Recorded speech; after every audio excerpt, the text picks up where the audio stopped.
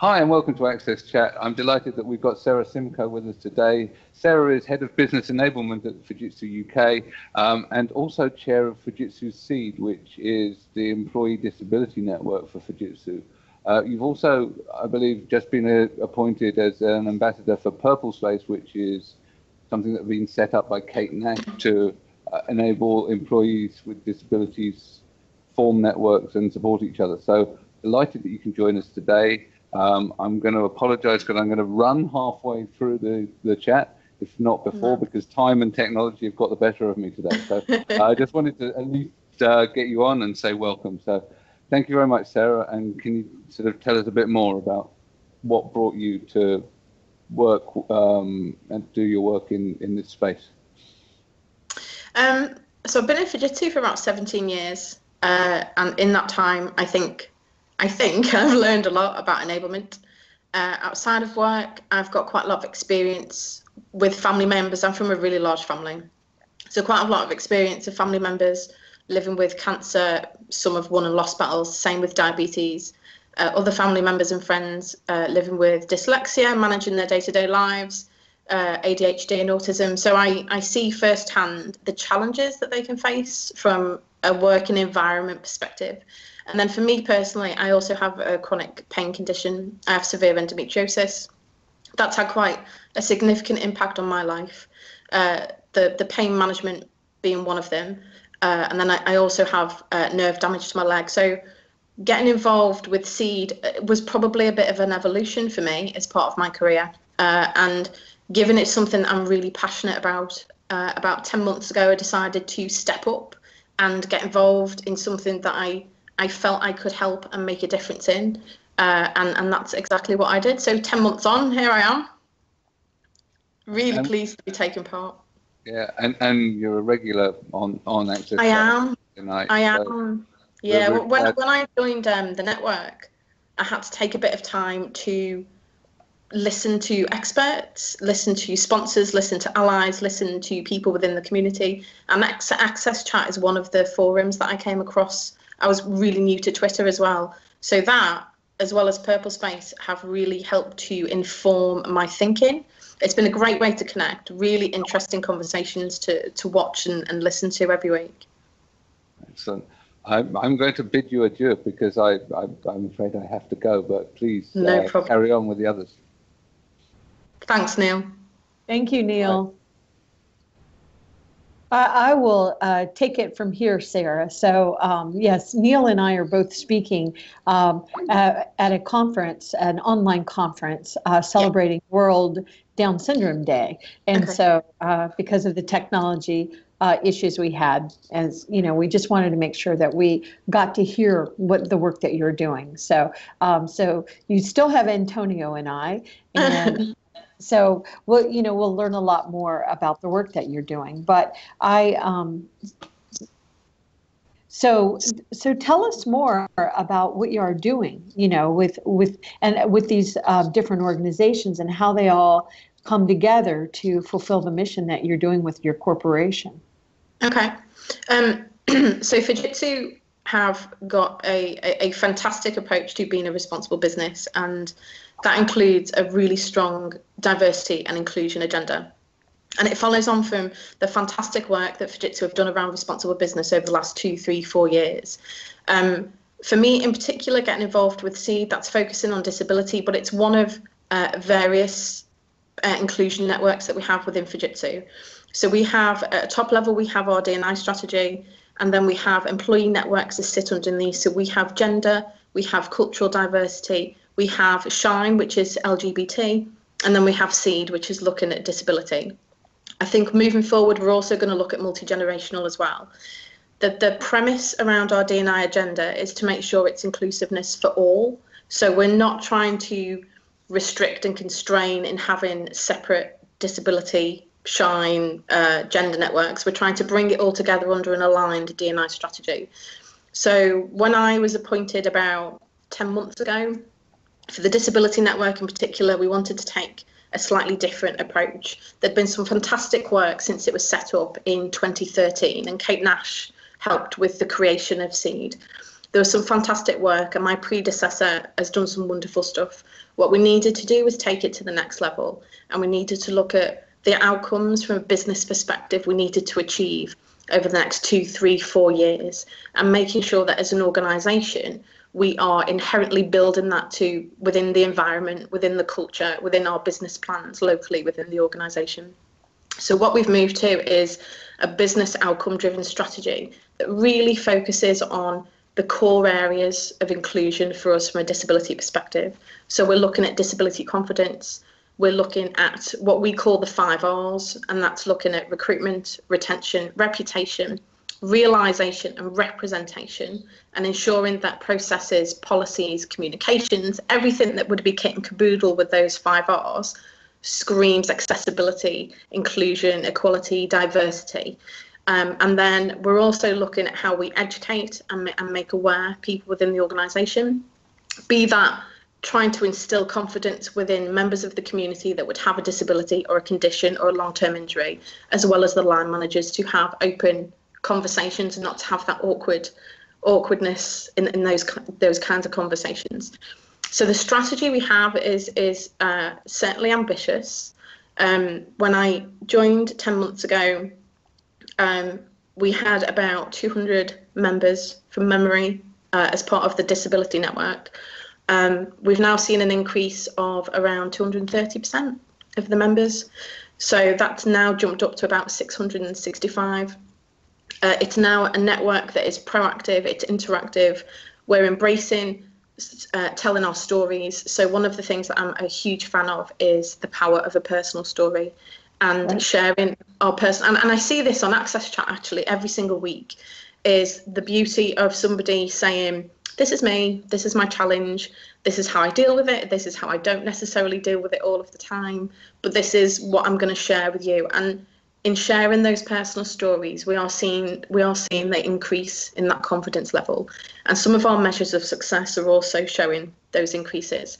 So the last 10 months, although our plan was certainly ambitious, I think it's absolutely starting to realise some of the achievements that we set out for ourselves when we first started. I've heard a lot about Kate Nash and the work that she's doing. Yeah. So globally, she's recognized that her organization is really helping set the bar high. Will you help our viewers understand how big Fujitsu is? So Fujitsu is a Japanese organization. Fujitsu is global. If you're going to test me on how many people we've got globally, I'm going to pass. I know it's a multinational corporation. Yeah, so it's global. In the UK, we've got around about 11,000 people within the UK and Ireland. Right. So it's a sizable organisation, and it's also an organisation I think for sure is demonstrating that they are truly committed. And they are truly taking it serious for the right reasons, and they are really solid, valid business reasons. And I've seen that shift within Fujitsu in the last few years. I've been here 17 from ICL and into Fujitsu, and I've seen the change within the environment and the culture. It's a definite walk in the walk, not talk in the talk. Right. And I think it's important for corporations like that to be involved in these conversations and really to make sure that, like you said, you don't just create it once and then everybody steps back. It's an ongoing thing that you're learning from, you're blending in the best practices. I also agree with what you said, Sarah. It's all about the stories. That's one thing I love about AXSchat and about the work that I do, because stories help us understand each other. It helps us learn. I just think stories are really, really important. I know that Antonio has a question, so I'm going to turn it over to him.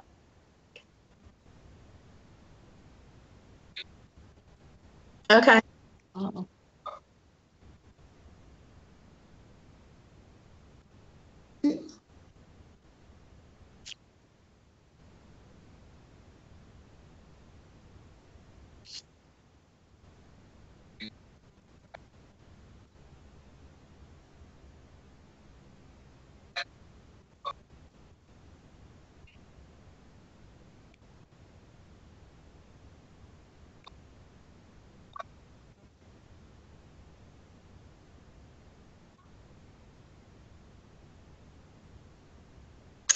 We had a diversity and inclusion week in February, and on the run up to that, we took some time out within Seed, which is the name of the disability network. We took some time out to make a short film, and the short film was taglined "Be Completely You."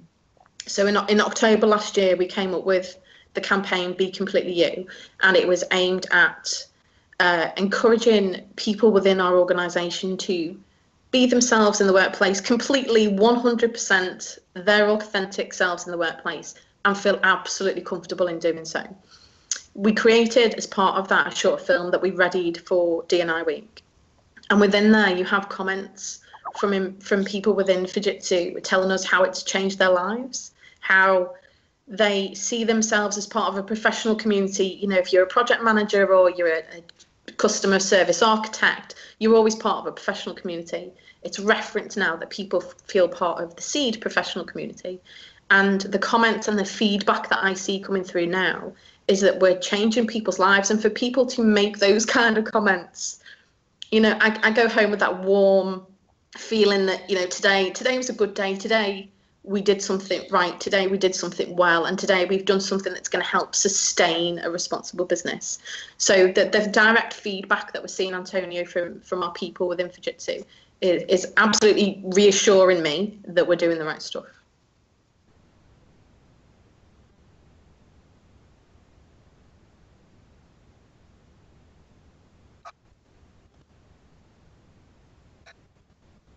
Yeah.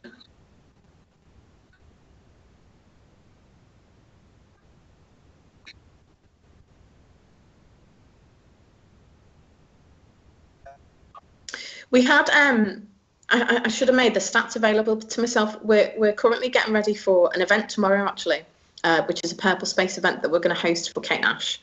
And we'd recently been through the process of looking at how we recruit and how we ensure that we're making available appropriate workplace adjustments as part of that recruitment process, and that the whole cycle of from application through to interviewing through to recruitment and into the organisation is one that is flexible, that is available to be adjusted to meet the individual's needs. So the process with HR, and there's some fantastic stuff happening within HR at the moment, the processes with HR have definitely started undergoing that change where accessibility and enablement becomes the core foundation of ensuring that process works. So we're starting to see some really nice stats coming through now. I can share those offline. We're starting to see some nice stats, particularly around the graduates as well that are coming into the organisation. We've had some personal stories for graduates that have been through the process, come into Fujitsu, and then have shared with us their experience of doing so. And it's positive, it's really positive, which is lovely to see, it's lovely to hear.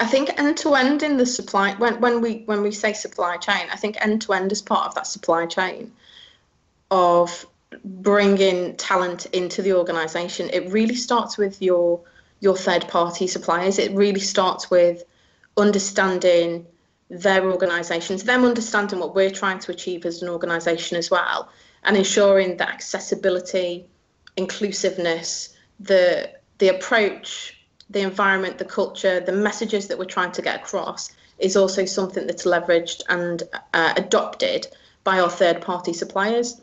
So I would say there's more for Fujitsu still to do, in my humble opinion. Are we on the right track? Absolutely. And we're starting to work with those third-party suppliers now through our procurement teams. So I think from a HR perspective, it's understanding the impact, and I don't know the curriculum of HR practitioners inside out. I really, really don't. That's not my background. Understanding accessibility and inclusiveness and enablement as part of HR procedures really important. Being able to work with your procurement and your third-party suppliers to make sure that as part of the supply chain we're getting that right is equally important. And then looking at both retention and recruitment, for me, kind of go hand in hand. If we're getting it right internally in retaining our talent within the organisation, then we're setting out the plans more appropriately for attracting talent, future talent, back into Fujitsu as well. I'm sorry, does that answer your question? Yes. Yeah, it's an excellent answer, Sarah, because one thing that I work with a lot of corporations, a lot of multinational corporations, and they need the statistics. They need the numbers. That's the way we work in corporations. And yeah. This weekend, my daughter Sarah, who has Down syndrome, we were at a conference in Boston, and we were celebrating. Today is World Down Syndrome Awareness Day, and so we were talking about it. And I had parents attend my session on employment, and they get so discouraged because they really want their adult children with Down syndrome more meaningful. Included in the workforce, and they don't think anything's being done, and I'm explaining to them, no, we actually are making progress. And I was talking about what was happening with corporations all over the world, like Fujitsu and Atos and Woolworths in Australia, and just some really good stories. And some of the stories that we've shown here on AXSchat, we did a great feature of Enterprise Holdings, Enterprise Car Rental, and all of the different organizations that are part of that. And they were like, yeah, but what's in my area? So it's like, okay, we're changing this one person at a time. And corporations, the way we think is, what are the stats, and tell us about the retention, and how are you doing the things you're doing to make sure your employees are fully involved and they feel their voices are being heard, and the corporate social responsibility. There's so many different moving parts, but I do want to applaud you for the work you are doing with procurement, because that's something that I think is really critical. If we can get corporations thinking about this also from the procurement area. Don't procure products that aren't accessible to all of your employees. We're saying that with countries that are trying to implement the Convention on the Rights of Persons with Disabilities, but I think procurement is a huge, huge issue. So I really applaud those efforts. Do you want to? Thank you. There is, and there's much more for us to do.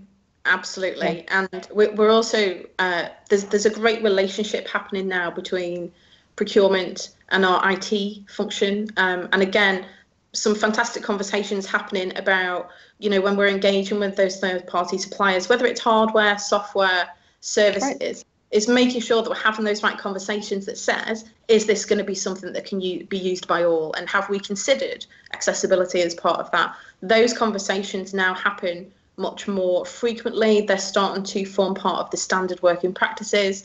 And I think from a seed perspective, what I'm really proud of is we've got some really special people within the network. Within what I call my core working group, there's about 25 people that roll their sleeves up and get involved in actioning within this space.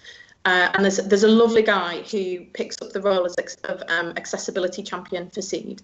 And he has worked tirelessly with procurement, with IT, in trying to build a collaborative approach to how we're addressing that throughout the supply chain. That's really starting to make progress now. They've identified a way forward. They've seen the areas that we need to focus in on. But in terms of progress, and you're right, it is those small steps that we keep making in the right direction. Those steps are starting to become bigger, and hopefully we're going to really be striding forward. But some lovely work being done across Fujitsu. One thing that I found out, before I became an entrepreneur in 2001, I was in the banking industry in the United States, and what we call corporate America. And I was an executive level in a bank, but I was a mother of a child with Down syndrome. So I was very interested to learn more about what the banks that I was working for, what were they doing for my community? What were they doing? I was very, very interested in that. And they happened to have an employment program where they were actively recruiting people with disabilities. And I was a manager. And so I raised my hand and I said, well, I want to figure it out. I'd love to see how we could hire people with disabilities in the different sections that I managed. And so I think there's so many ways that employees can actually, whether they're impacted or not, get involved and support the good that our corporations do. Yeah, absolutely. And I think my ask is for anybody that is in an organization, any kind of organization, whether it's a small one, a large one, you know, if you see something you're not happy about, if there's something you think we can all be doing better, please step up, stand up, right. Come and tell us how we can get better, what we need to do to improve. I would ask everybody to try and get involved and make their views known. I mean, having that voice, being able to hear the voices of people within the community is really what's going to help drive it forward. I agree. And whenever our story started with, you know, when my daughter was born, but it also started whenever I realized that the plans for her to be employed, it seemed like the bar was being set low. So I could have complained about it, or I thought, oh, well, maybe I could add value to the conversation. And that's why I joined. But I know that Antonio has another question, so I'm going to turn it back over to him. Okay.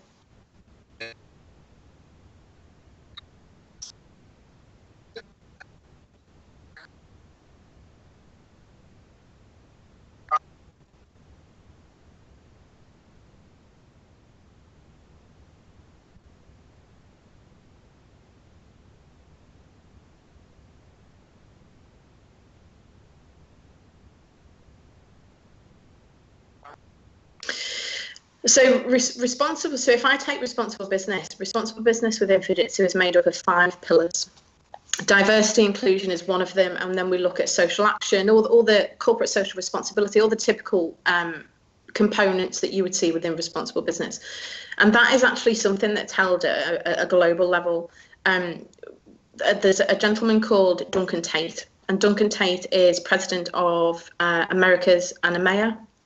And he actually, I watched a video that he'd released last week, and it talks about being responsible business, and it talks about doing that globally. And right across Fujitsu, we're starting to see, not in some areas more mature than others, for sure.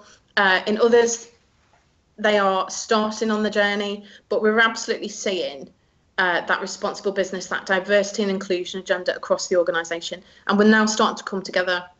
D&I within the UK and Ireland are starting to engage out with other countries, and we're going through the process of listening and learning around what's happening in some of those other countries from a diversity and inclusion perspective. And that's great, because we're able to identify best practice in some of the other areas, and we're able to help inform the thinking around the plans that we need to take and adopt moving forward. So progress. There's the diversity and inclusion and responsible business is happening right across. In terms of bringing that together and collaborating and joining it up more, that's starting to happen now. Sarah, one thing that we would really like to do, if it's okay, is you had mentioned that you have some statistical information that maybe you could share. We would love to share that on our Access website. We'd also love to share a link to the video on our Access website. And yeah, that's something that anybody that, you know, is going to the website to get the questions that we're going to tweet with you tomorrow, able to see now and in the future. So I think it's very important to brag about the corporations that are doing things right, like Fujitsu. Yeah. So we really, really appreciate your time, and we apologize for our technology problems. No, I apologize. No, it's a pleasure. And to be asked to take part in AXSchat, only having been in the role for 10 months, I think this has definitely been probably the hardest 10 months of my life in terms of work, because it's all, you know, over and above the day job. But it has to have been the most rewarding 10 months of my career. And I think forums like AXSchat are just helping to make the conversation easier to have. There's other areas like PurpleSpace with Kate Nash and some of the work that's coming out of the Business Disability Forum. And I'm just really grateful to have been asked to come along, because seeing what's happened and hearing everyone's conversations over the last few months has been really inspiring. So to be taking part is amazing. And I will say, as the member from the United States, I work globally, but we're seeing a lot of progress coming out of the UK and Europe. And I mean, it's coming from all over the world, but you're really setting the bar high, and we really appreciate it. I appreciate it. Personally, and I appreciate it from a corporate perspective as well, how we're all sharing with each other. So we really appreciate it. Yeah, absolutely. I think, I don't know about you, I think there's a shift. It's palpable. You can feel the difference now in the business case for getting this right. Yes, within Fujitsu and the bigger organisations that we work with in the UK. And they absolutely understand the value of the business case, and I think that's so important to help that shift continue moving forward. I agree. Well said. Well, thank you so much for allowing us to feature you, Sarah. We really appreciate it. Thank you. Pleasure. Take care. Bye-bye.